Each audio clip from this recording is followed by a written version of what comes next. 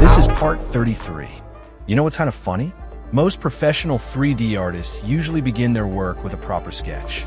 They grab a pen, paper, or maybe a tablet, and carefully draw out the model before they even touch the software. It's almost like they need a roadmap before they start the journey.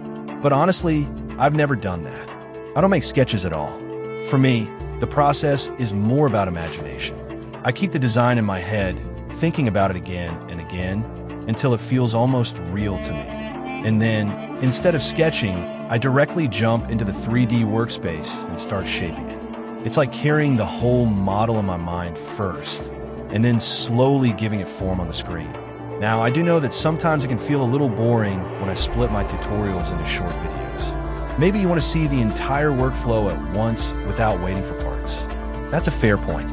But here's the thing, if you prefer detailed, step-by-step explanations, I also upload longer tutorials on my channel.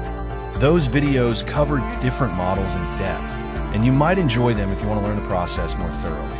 And of course, if you like my work, don't forget to support me. Subscribe to my channel, give the videos a like, and share your thoughts in the comments. Even a few words of appreciation keep me inspired to create more content for you. So, tell me, what's your vibe? Do you enjoy quick, bite-sized shorts? Or do you prefer the long, detailed tutorials?